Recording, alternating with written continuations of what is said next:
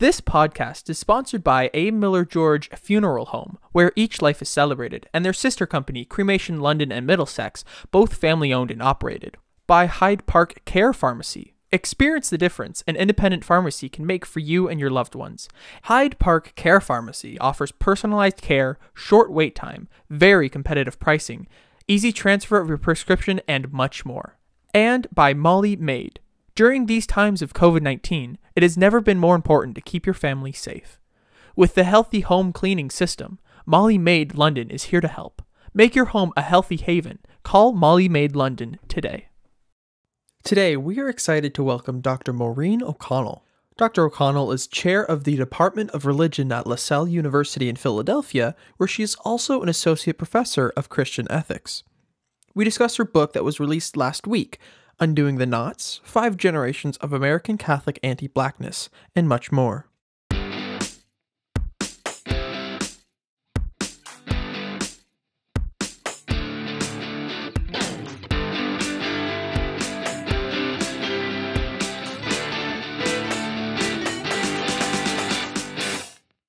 Good morning, good afternoon, good evening, whenever and wherever you may be. Welcome back to another edition of the Vicar's Crossing podcast. The Vicar's Crossing is a virtual space where faith intersects with the public square. And we are back for our 4th episode of season 6. And I'm Rob Henderson from Holy Trinity St. Stephen's Anglican Church in London. I'm sometimes known as Revy Kevin George over here at St. Aidan's Church in the northwest corner of the beautiful city of London, Ontario, voted the world's second most famous London for every year running. My name is Ian. I am a producer, content creator, and the person sending this podcast out to your ears. I hope you're having a good day. All right. Good stuff. Well, let's get this one underway today, guys, because we got a very special guest coming in to join us momentarily. Today, we are excited to welcome Dr. Maureen O'Connell. And Dr. O'Connell is chair of the Department of Religion at Salle University in Philadelphia. Not to be confused with Salle, Ontario, and our good friends Ontario. Down there. It's a little bit different. There's no Department of Religious Studies in Salle, Ontario. No. They do have an awesome strawberry festival every year in Salle, Ontario. So they do. Got to get down to see and that. How can we talk about Salle without doing a shout out to Stan Fraser? Hello, Stan. Stan, our good buddy.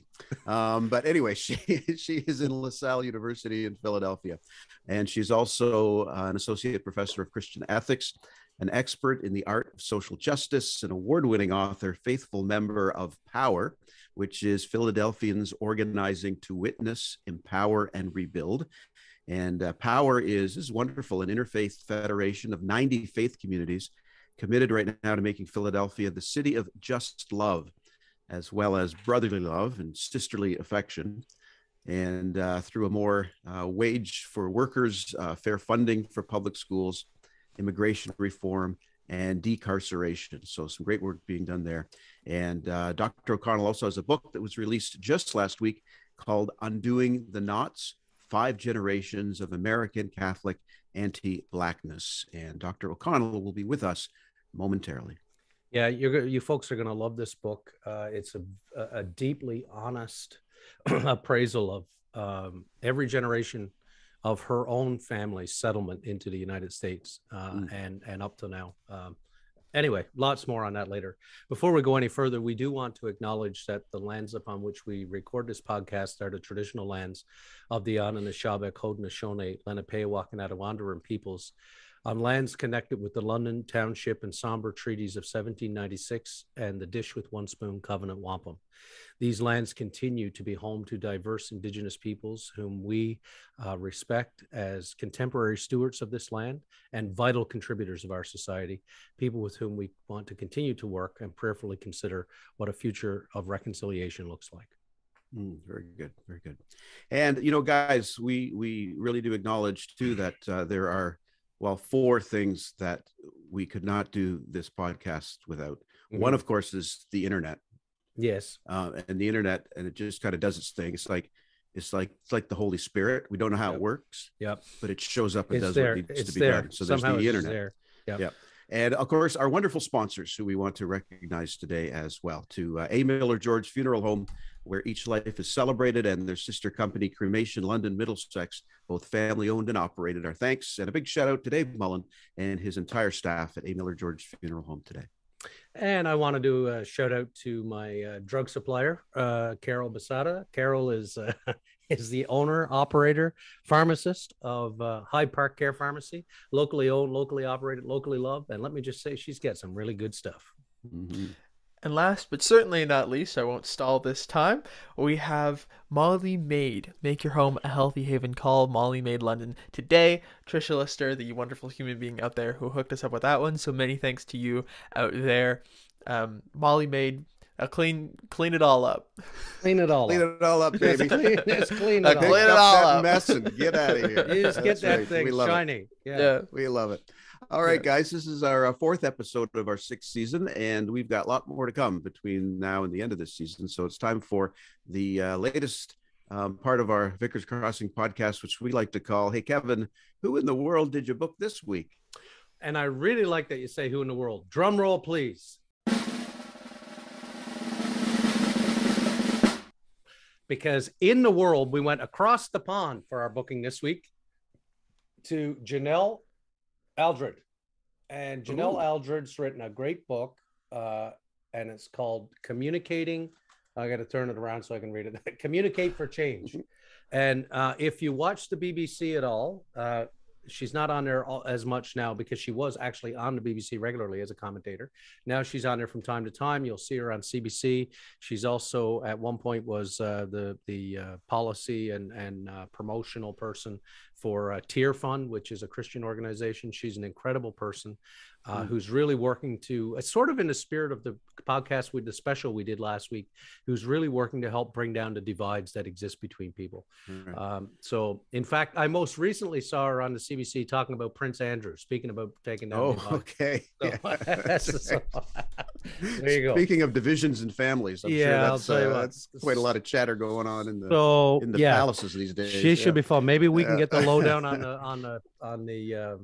on the royal family when we get her on. Well, that's great. And in these pandemic times, when I honestly, I don't know if we'll ever travel again, it's nice to go across the pond virtually to do Amen. that. So that's for sure. That's kind of fun too. So all right, Dr. Maureen O'Connell is our guest today on the Vickers Crossing, and she's standing by, so let's bring her in and get this chat underway. Come on in. And Dr. Maureen O'Connell is our guest today on the Vickers Crossing podcast, and she has found her way into our Zoom room. So happy to have you here, Maureen. Thank you for joining us. And how are you in Philly today? Oh, we're great. It's really, really good to be here. So thanks so much for the invitation and a chance to talk. And yeah, we're having a little bit of winter here, which is nice. Appropriate, seasonally appropriate. That's great. So, I touched the outskirts of Philly once years ago on a class trip we were taking, and I was driving to New York, and it was nighttime when we were arriving, and I was driving and everyone was sleeping, and I didn't pay attention where I was going, and I went right past New York down. I kept going and going, and all of a sudden I saw this sign, Philadelphia, next exit. And I thought, oh no, I'm dead. And I had to turn around. And so that's about as close as I ever got. But I know it's a beautiful place. At least you woke up before you got past the Mason-Dixon line. So that's true. That's right. That's right. And some New Yorkers call Philadelphia the sixth borough. So it's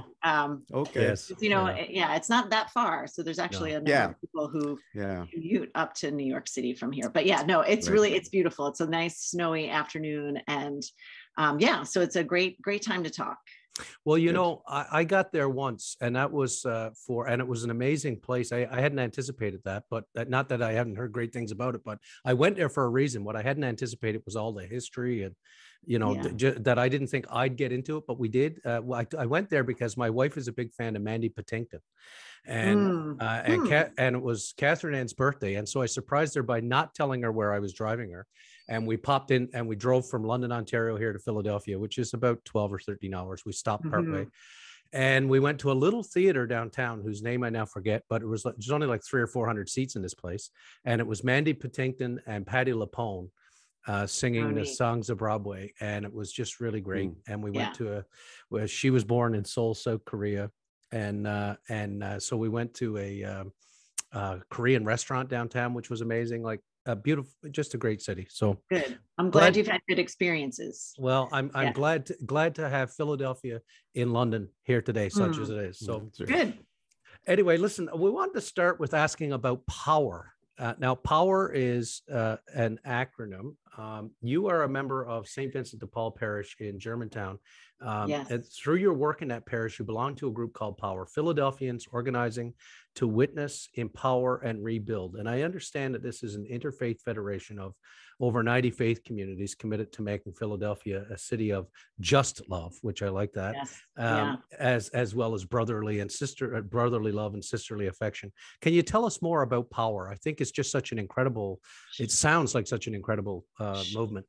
Sure. No, it is. So Power is the Philadelphia affiliate of a national here in the US, although I imagine they might have some also in Canada. I'll have to look because Faith in Action is the overarching organization. And there are affiliates of Faith in Action all over the country. And Faith in Action does do some international organizing, mostly in Latin America. You might have Faith in Action affiliates in some of your cities. But basically, this is faith-based community organizing and interfaith community organizing.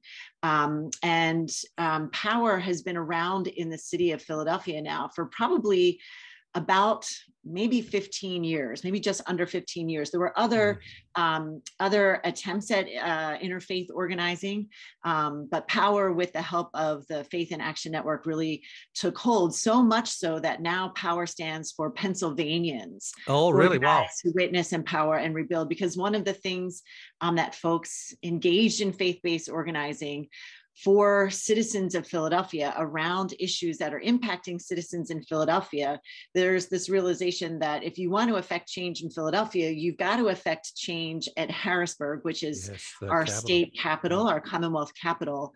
But issues that are impacting folks in Pennsylvania are probably impacting economically disadvantaged folks across the state.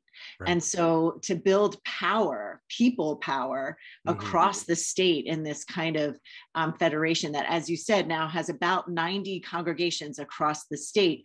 When that group gets together and has an action, in Harrisburg, or throw their weight behind a particular kind of campaign, say around fair funding for schooling, we're able to nudge the needle, because there is a broad coalition of people who have committed together and bound, who are working together around a shared vision and able to exercise a particular kind of power, a persuasive people power. That's very exciting. So I got initially involved through my parish. There's not many Catholic parishes in Philadelphia who are doing this work. And that's one of the reasons I wanted to write this book. Like, why is it that Catholics don't seem to get into this organizing thing?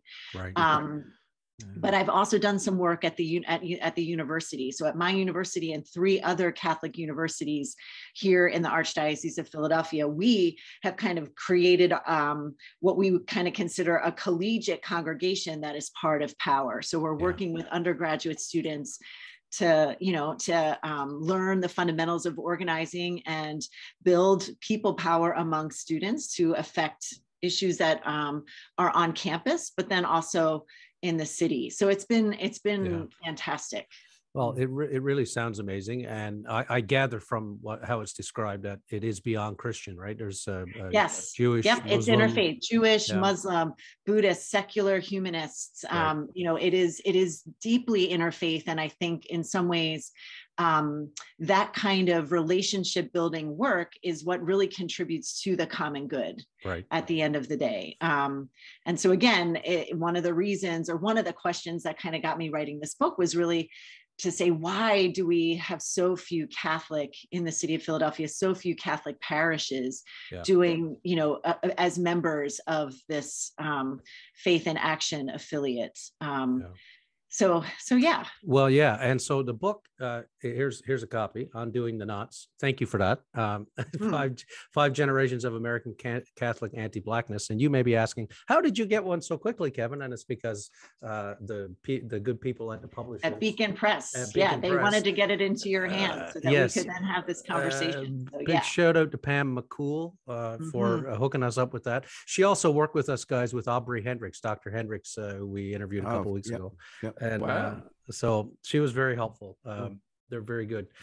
Listen, you describe at the outset of the book, in the introduction of Undoing the Knots, which, by the way, when I saw the title, my immediate reaction was about Mary, the Undoer of Knots. I'm not sure if you're familiar with, Yes, I am. I'm glad you picked up on that. Yeah, and I was like, that is such, like the title just leapt out at me. I like, because for those who haven't seen the painting, which the current Pope has written about from his time before he was Pope, Pope Francis, but it's a beautiful painting of Mary, and on one side are these sort of spirits passing her a rope which is totally knotted up, and she passes the rope through, and there are angels on the other side which are taking away a perfectly untied, all the knots are untied, and it really, and you write in this book about the knots that are generational in our backgrounds that speak to anti-blackness, racism. But what really provoked it, in the introduction, you write about the Black Lives Matter movement. It begins in that parish community again of St. Vincent de Paul. And you describe a meeting about erecting a Black Lives Matter sign. And this becomes pivotal in your decision to delve into this research into your family history and the history of American Catholic anti-Black racism in the United States. I wonder if you can share with our listeners a little bit about that experience of talking about putting that sign up and why that was at all sort of an issue, and what it raised in you. What it raised in you was what I found very interesting, because it sort of startled you into a place, right? And why it's so, this book is so critically important right now. Yes, thank you for that great question. So St. Vincent de Paul is a Vincentian parish, and is one of the oldest in the city. So in the city of Philadelphia, it was constructed in the 1850s. So it's a big old parish, and in the last 15 years or so has merged with two other Vincentian parishes, or one other Vincentian parish and another parish in Germantown, that had over, the last probably 50 or 60 years become primarily Black parishes. St. Vincent's is itself a pretty progressive parish, and pulled people from all over the Archdiocese of Philadelphia who were looking for a progressive parish with liturgy, and liturgy that fueled and feeds commitments, justice commitments. So to climate change, to immigration reform, to fair funding for schooling, so it's an integrated parish, which is unusual in a city like Philadelphia, but not necessarily integrated by choice. Right. And the parish, has done, and I'm a relatively new member of that parish, or, since I've moved back to Philadelphia almost 10 years ago. So there's been an ongoing commitment to figuring out how to take a parish that is now multicultural, or let's put it this way, that is diverse, and make it a multicultural faith community. The two things are not synonymous, or just because you have a diverse parish does not mean that it's going to be a place where folks feel included. And so, I was not necessarily privy to some of the decision making as much as in that opening vignette in the story. I was traveling with a group from the parish to a big interfaith organizing gathering out in Fresno, and was kind of hearing this was evolving in the parish, this possibility of perhaps putting up a banner. And one of the folks in our cohort from St. Vincent's who are at this big gathering is a member of the parish, and he's a Black man. And when he heard the news, he was not immediately overwhelmed with joy, and did not find that news something that gave him a lot of hope. It gave him pause. And I think I was just very surprised that isn't it a good thing that we at St. Vincent's would want to put this kind of banner up? Isn't this something that we want to be affirming? There aren't a lot of other Catholic spaces that are affirming this. And to learn from him a little bit, and to sort of actually watch some of how hard it was for him to actually then have to explain yet to another white person why, yes, this is a good thing to do, but we need to be consulting everybody before we do this. We need to talk with folks because maybe not everybody is in agreement, right? And well, why wouldn't people be in agreement? And he said, well, part of it is it's an assumption on the part of white people that all Black people think in the same way or are on the same page with the Black Lives Matter movement or that claim. There was some concern that, the parish, there's not a lot of folks who live in the immediate neighborhood who attend the parish. Would proclaiming that sign outside the parish create some pushback or some fallout, particularly from law enforcement, who still in the United States are not exactly on the same page with that affirmation.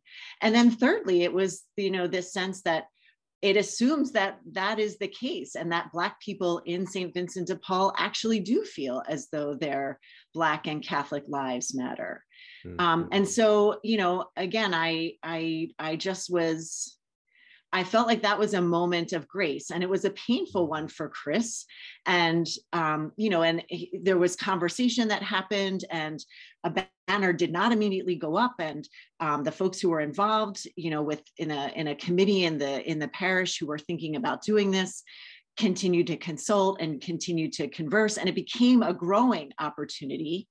But it was a very important learning moment, and I've heard it put a different way in a different context of white institutions wanting to do right by people of color, but missing the mark or missing the step. The phrase that I've heard, and this comes from some of the descendants of people who were sold by Georgetown University, the Jesuits at Georgetown University, they say, nothing about us without us. And so I think that was a very important learning. And then also made me realize that that is not something that I have been taught in all of my years of Catholic formation. I think that's a very interesting way of thinking about some of the central principles of justice that our traditions share, that this preferential option for the poor, well, this nothing about us without us is another way of articulating that. So it was a very big learning moment. And I think what I'm super proud of my parish is that there is this realization, particularly for white folks in the parish, that this work is ongoing. Right. That this is not something that we ever arrive at, that we can't necessarily bring a fix-it mentality to it. The mentality we need to bring is one of accompaniment and is one of turning and listening and being in deep relationship with the people who are most impacted by the pain of race and following their lead. And so there have been some really beautiful things that have happened in the parish since then. A group got together and designed a banner, and it's a unique banner, and it does say Black Lives Matter, but it incorporates a cross in it, right? It incorporates a central symbol, right, of the community. I think there were a number of conversations, and Chris was involved in some of those conversations, really talking about, well, what does it mean for Catholic communities to say Black Lives Matter? We recently had to redo some of the really old frescoes in the church because we had water damage and finally got the roof repaired, and it's time to repaint the murals. And so many of them have been repainted with Catholics of color and with Catholics who are part of the congregation now. And the scenes of the crucifixion are beautiful, and they're all Afrocentric figures, right? And that hasn't come without, again, some of its own pushback, but there's space for conversation. There's continued commitment to trying to build trust and to try to really listen. So that was such a gift that, I happened to sort of be with Chris as he was trying to wrestle with this. And I'm grateful to him for his continued friendship and sort of, he's a guiding light for me in some of this in trying to do this work. Well, that certainly comes through in the book. And I mean, I think the image that came to my mind reading it was not just him wrestling, but it caused you to do a lot of wrestling. And the image that comes through for me when I read it was a biblical image of Jacob limping away, having wrestled, is that, this book in the end for me is you really struggle with some difficult truths about the institutional Catholic Church and your family, being white in America. For us, we all have to do these things, or at least we should be doing these things. Yes. But that wrestling is important work. And it sounds like Chris is the sort of person who really engages that way. And he's modeled for you a way for you to be able to do that as well. And it's in that wrestling that God is made present and real, So, yes. No, that's right. And I think what I tried to do to that point, Kevin, is in each of the chapters of the book, tried to find the people who were like the Chris for me. That's right.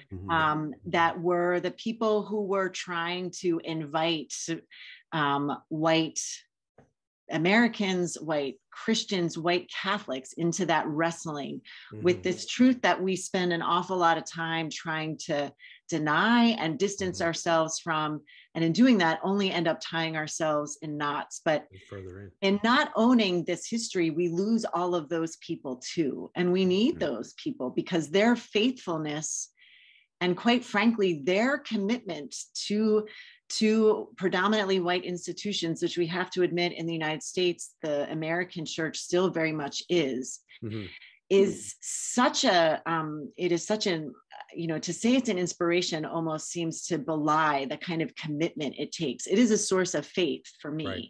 Let's put it that way. It is a real source of faith for me. I have been so blessed, to be able to worship in a community that struggles with all of that in such a very real way, because so many people in the community are very close to that, the pain of racism, of anti-Blackness, of white supremacy in our society and in our church. And yet they still show up and they still show up with full hearts. And that to me is such an amazing source of grace, to be quite frank.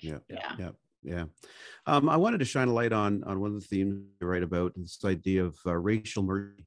And at the very outset, you begin kind of setting the tone in the book by talking about racial mercy. And I'd just like to read a quote for our listeners from the book, and then ask you something on the other side. You write that racial mercy holds up before us those revolting, disgusting, disheartening tendencies cultivated in us over generations of getting tangled up in the color line. Racial mercy then gives us the courage to probe those tendencies, cleanse their festering wounds, and heal what they have infected. If justice is what love looks like in public, as Cornel West passionately intones, then racial mercy is the precondition for public expressions of love that resist racism. Racial mercy is what love looks like in the midst of our personal and public relationships, all of which have been distorted by our proximity to and participation in a culture of white supremacy in American Catholicism.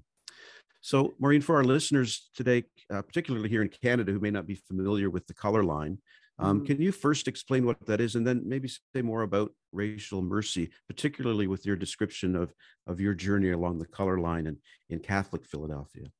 Sure. No, that's great. And thank you. And it's so neat to hear my words. Your words. Maureen says, did I write that? It's still so new. And I do think that. Did I write that? I wrote that. That's pretty good. So to your first question, I mean, the phrase, the color line, is something that's coined by a sociologist, a Black sociologist, W.E.B. Du Bois, and actually from his experience of studying the impact of race in the city of Philadelphia, right? So the color line really means that sort of stark difference that white supremacy has created in the United States, where whiteness and white people are just valued more. And that's a way of thinking about race that comes from a more contemporary scholar by the name of Eddie Glaude, who's got a great book called Democracy in Black that you might want to. And if you're listening, Eddie, we want you on here. That's okay. We can work on that. Yeah. In at Princeton in the Department of Theology and Religious Studies in the seminary there. So that was Du Bois, sort of his initial study in the early 1900s. in a ward not far from a ward where I had folks living. And so that's one of the chapters in the book, trying to sort of explain how even after the Civil War and immediately after Reconstruction, this moment of Black freedom does not actually become such, at least certainly not economically and in meaningful ways of enfranchising Black people, because of this persistent color line that separates Black and white people. And then a few generations later in the 1930s, that becomes an actual line when the US government segregates housing. When it, in recovering from the Depression and in some of the work of the New Deal, appraisers went in and figured out who would get federal funding for mortgages based on the racial makeup, either existing or predicted, of certain neighborhoods. And so any neighborhood that had a certain percentage of people who were not white in it were labeled high risk and were redlined. So then that color line actually becomes a very real line, a very real boundary that is not permeable for people of color. And we are living with the afterlife of that now for a few generations here in the city of Philadelphia. So that's that notion of the color line, and it has wreaked havoc for many generations. And so that idea of racial mercy for me comes from one of my professors when I was in graduate school, a Christian ethicist, a Jesuit Christian ethicist by the name of Jim Keenan. I remember him saying, when we had a class on virtue ethics, that mercy is this virtue that allows us to step into the chaos of other people's lives. That was his definition of mercy, which really resonated in a very, real way. It is the thing that allows us to get into and step into other people's chaos. And so as I started to think about the chaos that racism has created, different kinds of chaos, but chaos. And I just thought to myself, we don't, white Americans, white Catholics, we don't fully understand that chaos because we can segregate ourselves from it. Right. We can opt in and out of it when we so choose, even if we are committed to racial justice work. A colleague of mine, has often said to me, a colleague of color of mine has often said, you get to put this work down when you get tired. I live it. So I'm committed to it intellectually, but I also live it in my life.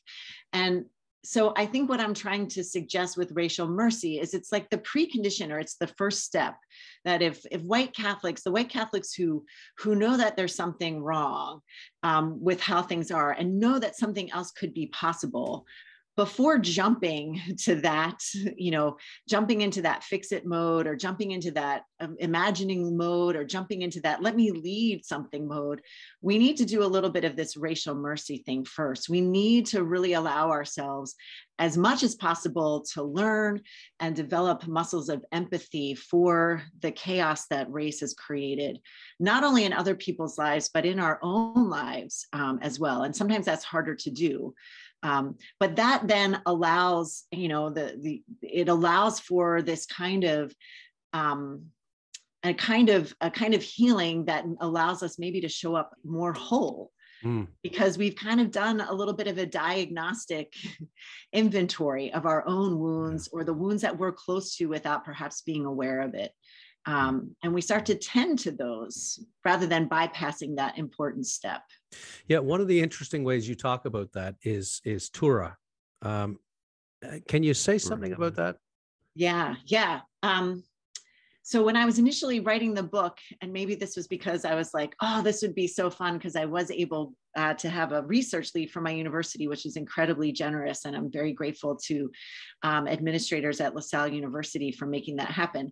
I envisioned that I was going to be going to Ireland, because I was like, well, I need to know what was happening, before everybody arrived here. And if that means, my husband and I get a little junket over to Ireland, well, that wouldn't be so bad, right? That seems like a good way to spend.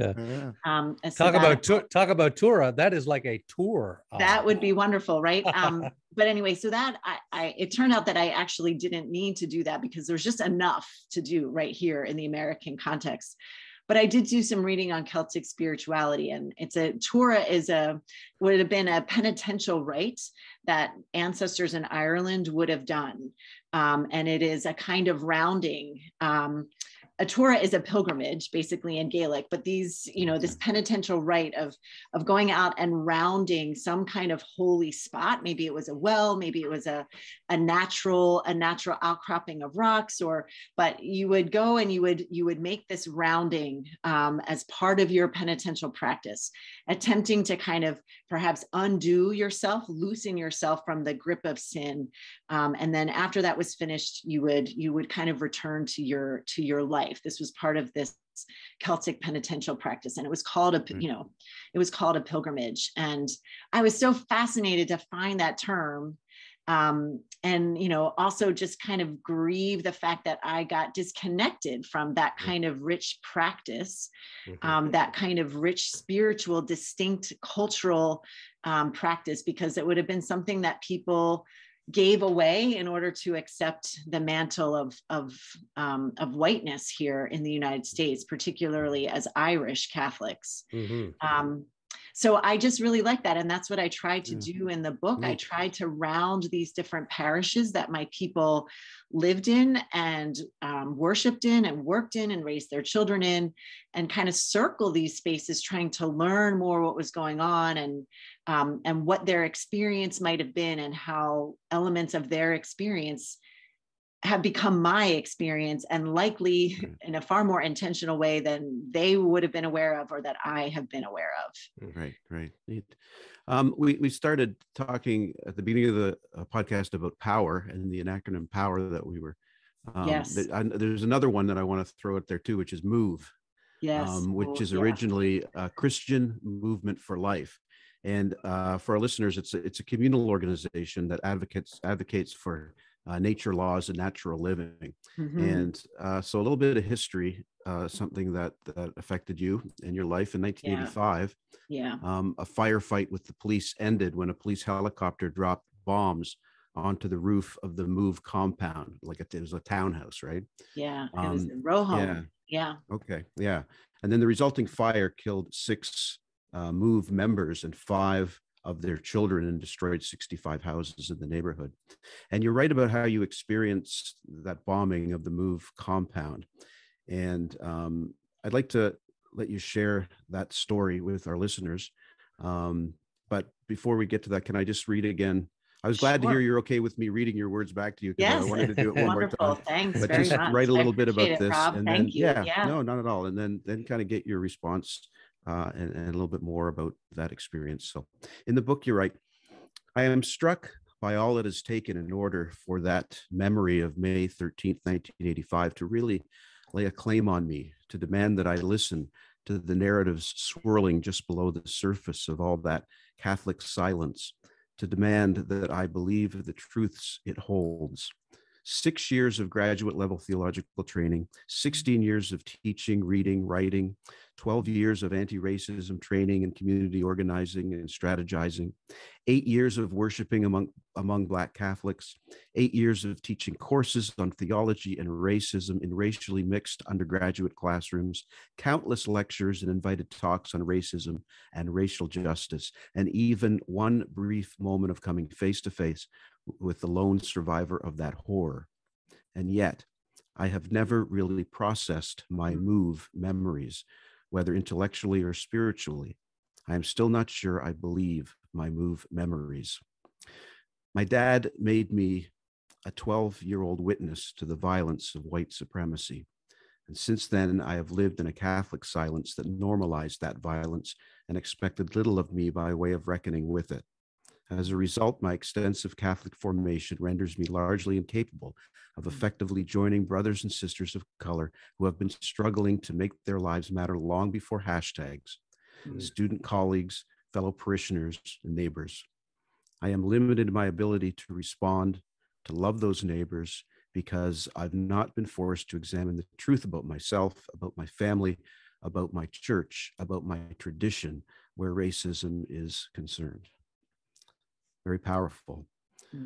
Can you tell us the story of that, the memory of that day in 1985, and about meeting Ramona Africa, the lone survivor of that massacre? Yeah, for sure. But hearing that, like I just have to say, Lord have mercy. The Lord have mercy. That in fact are the words I said out loud when I read that, because I just got a chill, because that's exactly what I said when I read it. Like you've laid out a litany of your life. And the many things that we would look at as great accomplishments, successes, and everything along the way. And you've been incredibly honest about what's missing. Yeah. And so thank you for your honesty. No, thank you for that. And thanks for finding that passage.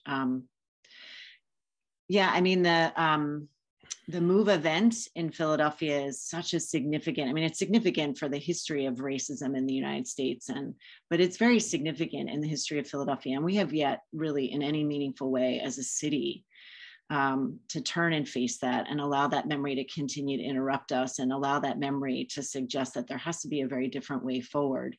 But it was a standoff that, it was many years in the making, and it has all of the components that we recognize today in terms of, this was a group that was very much unapologetically asserting the value of Black life, albeit in a way that did not jive with, with a lot of the shared values of many people in the city of Philadelphia. And yet they were unapologetically committed to a kind of ecological consciousness and, tapping into, in some ways, the history of a Black power movement. But so it was something that was building for a long time. And I just remember, I do say sometimes I wonder, did that really happen? But I know that it happened. My father got my sister and I out of bed and put us in our pajamas in this family station wagon. We lived in the suburbs right on the line of the city, and it was an elevated point, and he put us up on a picnic bench, and you could see that the sky was orange. Now, we weren't in that neighborhood. One can only imagine the terror that it created for anybody. And in fact, I think there were a lot of families around, Black families around the city of Philadelphia, who said this could so very easily have been us, right? Because in trying to evacuate that family or that movement, that group of people, they ended up dropping a bomb that incinerated an entire square city block. But we saw it. And I think my father, I think this is, I try to explain, and I still continue to try to explore the way in which my father knew that this was a significant moment. He knew that this was incredibly significant. He knew that it was important for us to see it, to witness it, to say, yes, this is happening. And so in some ways, like there is a kind of, it signals a kind of consciousness that I think many people have when they know that there is something wrong, particularly around race. We know that. We know that. And yet there was no place to then act upon that knowledge that we had, there was something wrong. We just retreated into this silence. And, I'm 12 at the time. So who knows, maybe there were conversations, maybe there were things that were happening. And it was like, well, this isn't for 12-year-olds. But I wasn't the only 12-year-old around the city of Philadelphia who knew that happened, because it was on the news. In fact, I was just conversing with a colleague who's a couple years older than me, who grew up in another suburban county and can recall with complete detail what was happening the night that was all being telecast, right? So we knew and retreated into this kind of silence. And so you learn that awful things happen to people. The best way, the only way to respond to that is with some kind of polite deference or polite silence. And I think that was a response that my parents learned, because that was what their parents taught them. And their parents learned that from their parents. So it's this passed on sense that that there's something wrong, but you are not encouraged to take any kind of responsibility or to lean on the elements of your faith or your faith tradition that you share with a vast, not a majority, but a very strong network of people across the city to try to do something about that. And we still have not done that. And so when a colleague who is not from Philadelphia is teaching a class on on Black religion, and invited Ramona Africa, the sole survivor, who was educated in Catholic schools in Philadelphia, to come to campus. It really was this moment of like, Ramona Africa is in the chapel at our university. There should be something that we should be there. This is momentum, like what?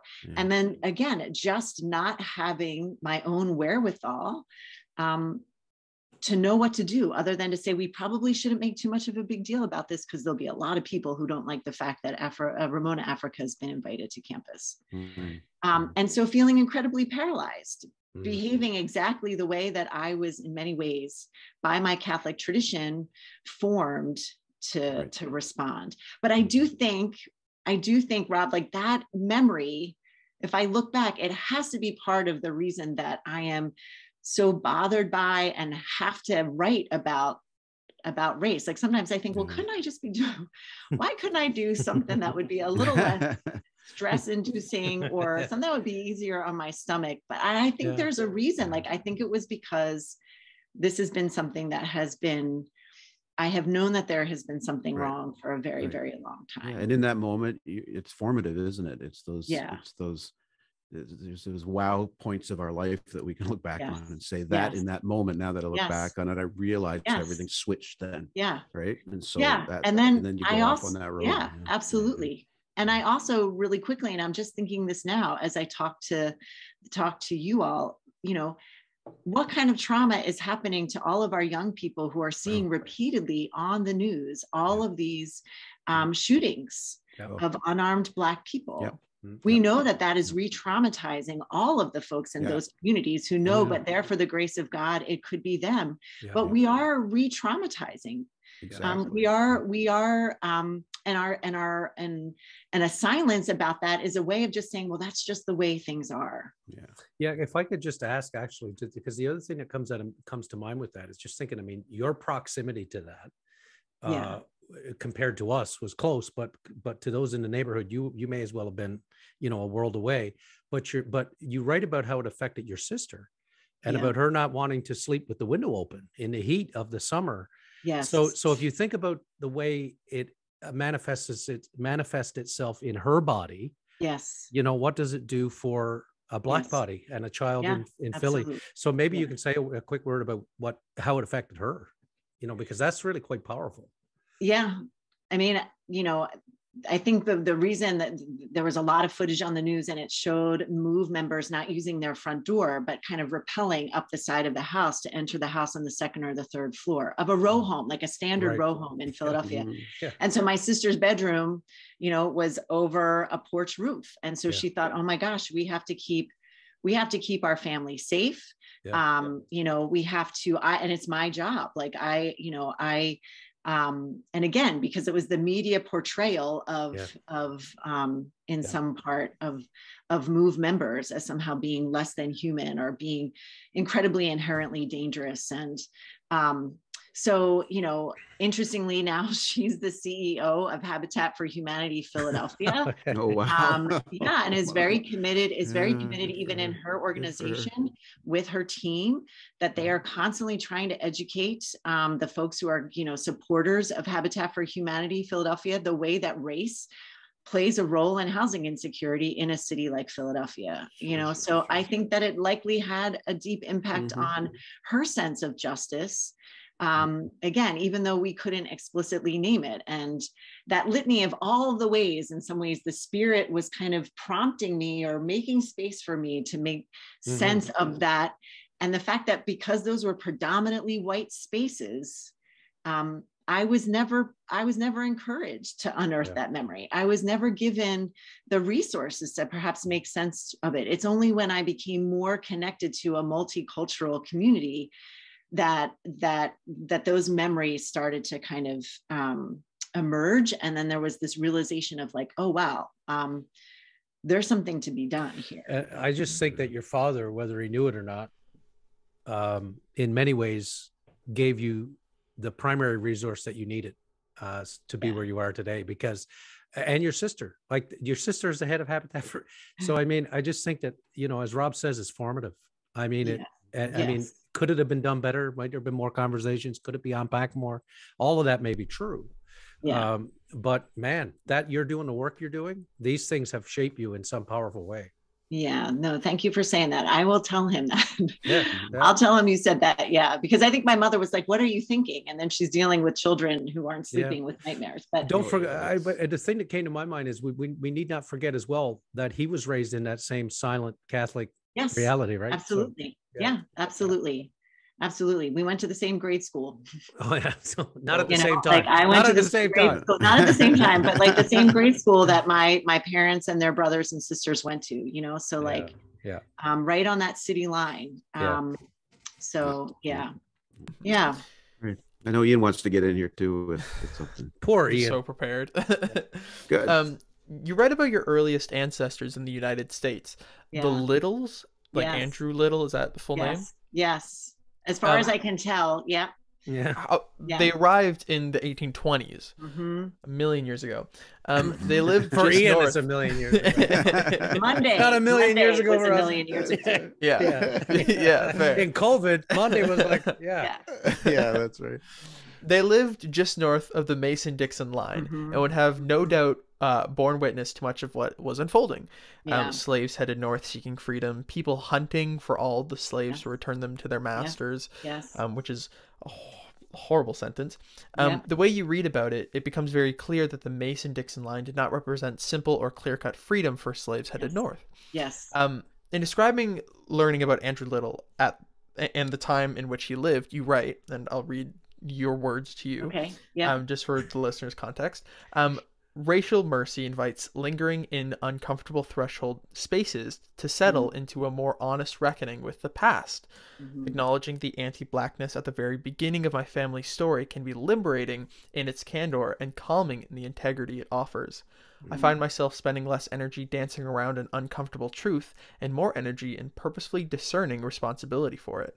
When I'm able to acknowledge the anti-blackness in my tradition and my family history, I'm also better able to embrace anti-racist strategies that align with efforts to dismantle the structures of inequity rather than simply remaining satisfied being someone who is not racist in the midst of them.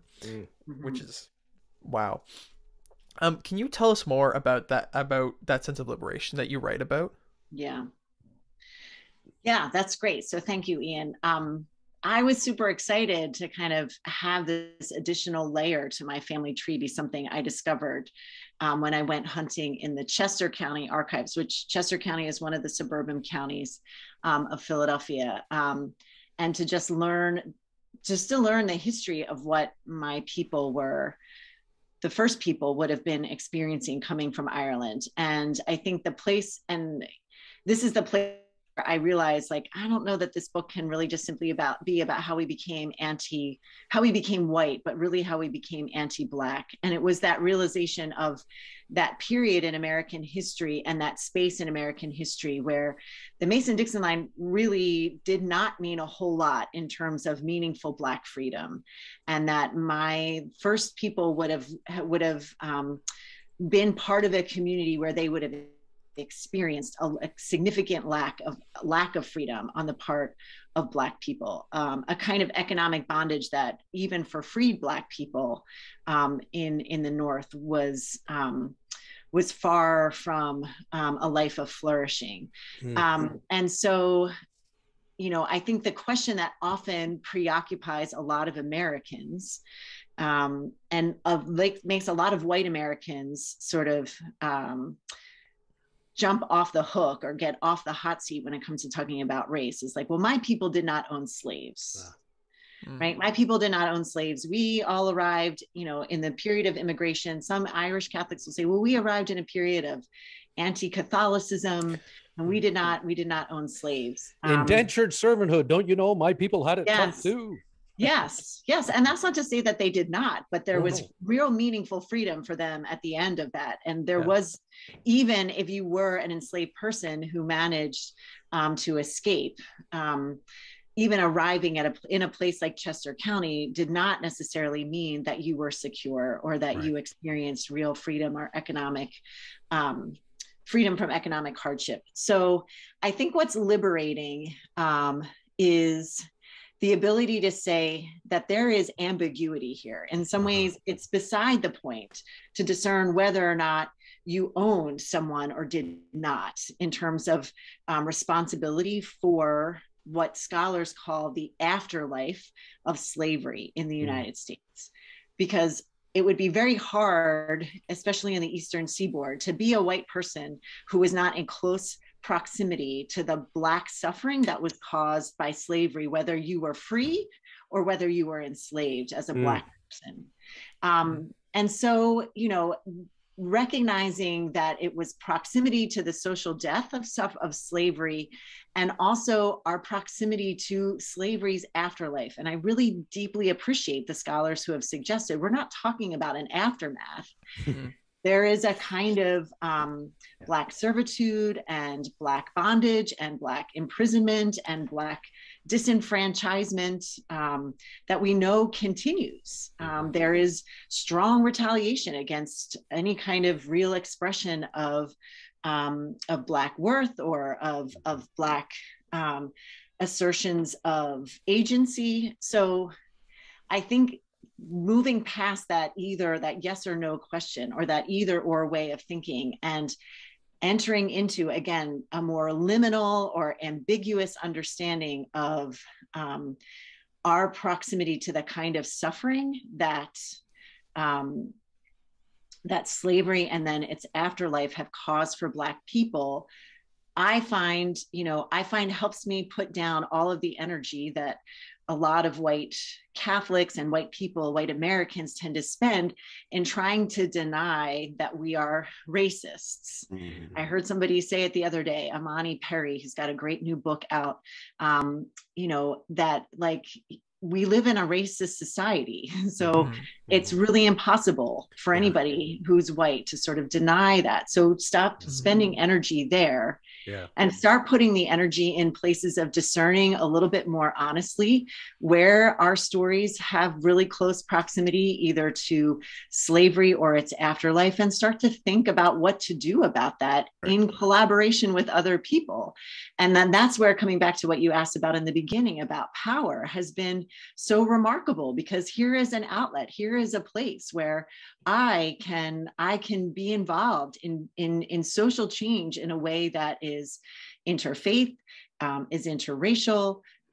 I get to teach about that. Again, shout out to my university that lets me teach a faith-based organizing class, so that you can help students say, let's move beyond guilt, let's move beyond defensiveness, let's move beyond shame into the kinds of virtues, be it mercy, be it courage, be it justice, be it compassion, that we are equally equipped to bring to movements for change. And wrestle with it, as we were talking about and earlier. wrestle, have that fight, wrestle with undo it, those knots, right? Yeah. I mean, to quote the great Cornel West, again, his name has already come up. There is freedom in the struggle. Yes. Yeah. There is freedom in the struggle. So, Rob, I was just thinking, as Maureen was talking about Anglican, the Anglican reality here in Canada as it relates to residential schools and colonialism and the settlement of our country, and the way that our generations of our ancestors who came here, and the ways they participated or not, and the too often the place that we tend to hear people go is, well, I didn't do that. A, that was generations ago. Or B, well, I've researched some of my family tree and we weren't really too involved in any of that. But the truth is we were all involved in it. We were all connected to that. Yeah. And I think Maureen's book, for those of you listening here in Canada, you might think, well, it is anti-blackness in America. Let me tell you, this is relative for us here in Canada. And I encourage you to read the book. That's a great connection. I appreciate you making that connection. Yeah. Yep. Over to you, Ian. Well, we have a new segment on this podcast, and it's time for this new segment called Listener Questions. Okay. Today's question comes from Today's question for our guest comes from Catherine Ann George. If that name sounds familiar, you get 10 points. Catherine Ann is the Director of Mission and Ministry at Brescia University College here in London, Ontario, is a Roman Catholic chaplain for the Royal Canadian Navy Reserve, and is married to one of the hosts of the Vicar's Crossing, which I think she can put on her resume now. Catherine Ann, what's your question? Okay, let's hear Catherine Ann's question. Hello, Dr. O'Connell. Thank you for taking my question. I too was fortunate to have an advanced copy of your book. Thank you for that. As a director at Brescia University College, where I am responsible for mission and ministry, I am encouraged by your call for our church to reckon with the sin of racism and anti-Blackness. Your honesty and vulnerability in the book has liberated me to look deeper at my own life and at generational trauma that I have been a part of. Born into it, lived it, that's what we get. But it's not where we need to go.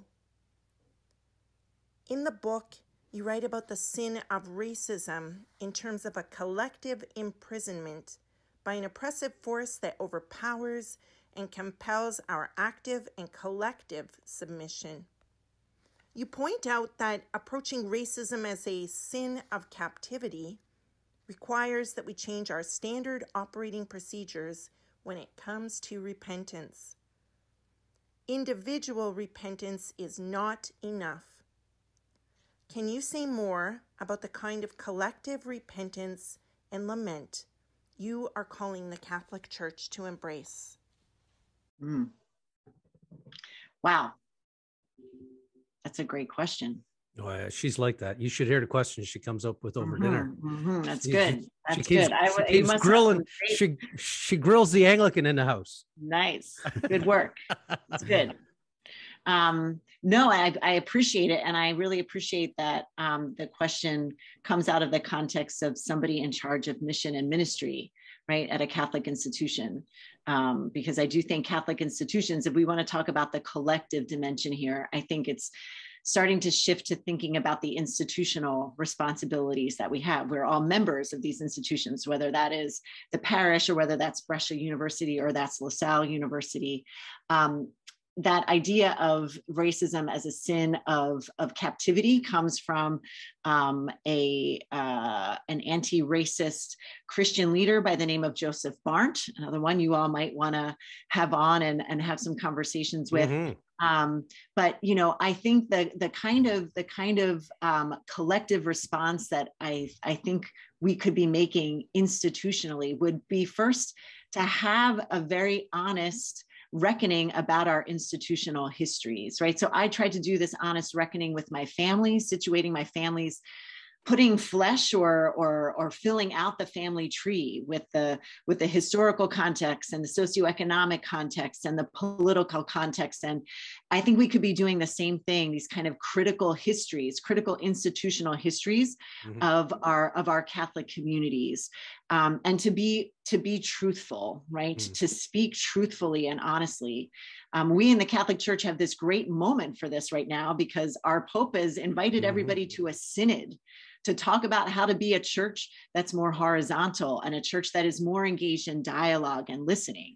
So that would be my second answer to this question. Take advantage of this synod moment to make sure that we are inviting people from the peripheries, people who have been pushed by white supremacy or by sexism in our church, make sure that they are invited into the center. And then we need to be quiet and listen to people so that we can enter into the chaos that our institutions, our Catholic institutions have created, that are predominantly white Catholic institutions have created in those folks' lives.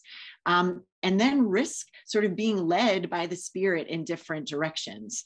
An image that was really helpful for me that my sister Corinne's experience after Move really made me think of was the disciples in the upper room, right? Who had witnessed the crucifixion, knew that there was something incredibly wrong, and were yet at the same time incredibly fearful and did not know what to do and remained huddled in that space, right? And the Pope even talks about when we are in enclosed spaces that are cut off from the world, we get sick. They're not healthy spaces. And it's the Spirit that, you know, is able to come in after people have after the disciples have probed the wound Jesus's wounds, after they do that probing and after they do that kind of reckoning, then the Spirit comes and they're led. And I think that this synodal moment provides us some real opportunity in Catholic institutions and Catholic communities for that kind of work. Wow. Well, look, I feel like we've only begun to scratch the surface of this. I just have one more question, and because there's so much in this book, and I can't encourage people enough to pick this up. But I really think the overarching theme of the silence, as I read about, you know, as you for those who haven't yet had a chance to look at it, Maureen moves through all the different parishes that her families over the years have been associated with, and through that examination, in each and every case, the institution in some way, shape, or form has been silent, even after, you know, the Civil War, like for an example. And as you pore over yellow documents over and over again, you don't find any great statements from the Catholic Church about this thing that just happened. Yes. You know, this trauma. Yeah, it's incredible. So I want to read a little piece from the epilogue and then invite a question on the other side. You write that as a theologian, always on the hunt for the next epiphany, unexpected moments where I encounter some kind of mind-blowing truth about my tradition. 4 years of rounding the parishes, again, going back to this image of Tura, 4 years of rounding the parishes connected to my family's history in Philadelphia certainly kept me in a steady, no way state of mind. But these epiphanic moments were different. For one, I didn't have to look too hard to find them. Clearly, anti-Blackness was unapologetically part of the business as usual, given how thoroughly it was woven into so much of the historical record of my family's parishes. Moreover, these were not exactly truths to get excited about. I experienced no joy in sharing them, and worried about how they would be received, whether by members of my family or members of the Catholic institutions to which I belong and to which I'm deeply committed. It's an in-depth journey that you write about in here, and I really commend you for your honesty and your vulnerability. And it's part history and part honest reflection on a family. And it's really a call to us to engage in different ways, all of us, in terms of examining our own backgrounds and our own whiteness and our own white supremacy and how that's affected all of us, whether we're in Philadelphia or London, Ontario. Right. In this book, you basically, and I might get the order wrong, but Christchurch, St. Agnes, depending on how you look at it, I think are historically, right. And along with that, there's 7 or 8 communities that you walk through, and a couple of institutions of higher learning, at least 2 or 3. You will outline the many knots. You talk about knots of apathy, of white Catholic missionary sensibilities. So in other words, if there is any conversation about Blackness, it's about people that we can win souls, you know. You also talk about self-preservation and even just the comfort alone that comes with institutional power as its own sort of a knot or obstacle, if you will. The book is now out, came out last week. So upon reflection now, and you're having opportunities like this and other places to talk, I can't believe there's any place any better than this place, but anyway, there might be. Great. I've thoroughly enjoyed this. It's so fantastic. I mean, you are on the Vicar's Crossing now, I think. So, but you're having these conversations. Can you share a bit about how the work is being received, both from your family? Because I couldn't help but think as I was reading through this, oh, geez, I can just imagine the defensiveness in some of our families if we try to, and also by the institutions that you work at Salle, you've worked at others. You're very well respected scholar in your field in Catholic circles, and I just wonder how all of it is received. Well, I mean, so far, so good, but it's still very early. Yeah. Still very early. But no, I think, for the most part, I have to give credit to my mother and her siblings for their willingness, their courage, and their willingness to be forthright and to read drafts and, kind of see family stuff being aired, laundry being aired. But, for the most part, so far, I've heard from folks saying like, thank you for making space for me. Thank you for validating some things that I had thought. Thank you for, validating work that I've been trying to do on my own. This could be really great for the class I'm trying to teach on race and ethnicity in my Catholic institution. And then even, in the family, a member of the family who, doesn't have the same worldview saying, I'm going to get it and have an open mind, and I think that that's remarkable. So I wrote it I did not write it for other academics. I wrote it for my family members. I wrote it for other white Catholics who have had their own move experiences, who know something is wrong and are looking to sort of figure out how to move forward in a way that is different from what we've learned from the past. So, so I'm just eager to continue to learn from the book in the way that it engages other people. And this is just now the next step in my own learning. And it's been great to talk with you because it affirms that, right? That there's still so much that we can learn in conversation with one another. So hopefully this opens up spaces for conversation. Yeah. And in the spirit, oh, sorry, Rob. No, go ahead. I was going to say, in the spirit of what we were talking about earlier, nothing about us without us. The other group that comes to mind is just how this is being received. Perhaps you're in a parish, as you say, which is becoming multicultural. How is it being received amongst those that you know in the Black community? How have they affirmed you in this work? Because I must imagine for many, your honesty in this is an affirming thing. I've heard that so far, but I also know that there are parts of this that I did not get right. And so I'm working hard at not being defensive about being right, but working with others to continue to get it right. So that's intoning a little Brene Brown there for us. Sure. I want to, the more people who get involved, the better we have it, the better chance we have of getting this right as we move forward. So. Yeah. Good. Well, we're thrilled that you could come into our space today and share some of this. Thanks. As you get the book kicked off this week. And we want to let our listeners know that on our website, thevicarscrossing.com, you'll find a list of books and authors that we have chatted with, including Maureen. So you can find it there and find a link to pick it up for yourself. And Dr. Maureen O'Connell is our guest today. And once again, the name of the book is Undoing the Knots: 5 Generations of American Catholic Anti-Blackness. So Maureen, thanks once again. And, all right. And God bless to you and your family and everybody in Philly. And to all of you as well. So Rob, next time you just don't turn around, just keep on coming down to Philly. We'll host you, Ian. We'll make something happen. And I'm there. Right. I'm there. Kevin, all right. Good to talk with you all. Okay. Thank you, Maureen. Great conversation today. So thankful to Maureen for joining us and for the book, and really honest and vulnerable look at many different aspects of this. And I really do hope people pick it up and leaf through it and get conversations going, even in their parishes, about this. So important. Great book. Yeah. Hey, want to thank our sponsors today, as always, here in the Vicar's Crossing, to A. Miller George Funeral Home, where each life is celebrated, and their sister company, Cremation London, Middlesex, both family owned and operated. Our thanks to Hyde Park Care Pharmacy, locally owned, locally operated, locally loved, and of course to our friends at Molly Maid. Make your home a healthy haven. Call Molly Maid London today. And that wraps up this edition of the Vicar's Crossing, and we'll be back with another one down the road. So stay tuned. I'm Rob Henderson from Holy Trinity St. Stephen's in London. And I'm Kevin George from St. Aidan's Church in London as well. And my name is Ian. Thank you for listening. And Kevin, remember to always look both ways. Well, especially now with convoys going all over the place. Look both ways. Trucks. Convoy. Take a trucker before you cross the street. Thank you for listening. Our hosts are Kevin George and Rob Henderson. Our producer and composer is myself, Ian, with original artwork done by Elizabeth Dodman. If you have any questions or want to know where to find us, tweet us at Vicar's Crossing or find us on Facebook at The Vicar's Crossing. If you have any other questions about anything heard on this podcast, leave us a comment or look in the description to find out more. Thanks!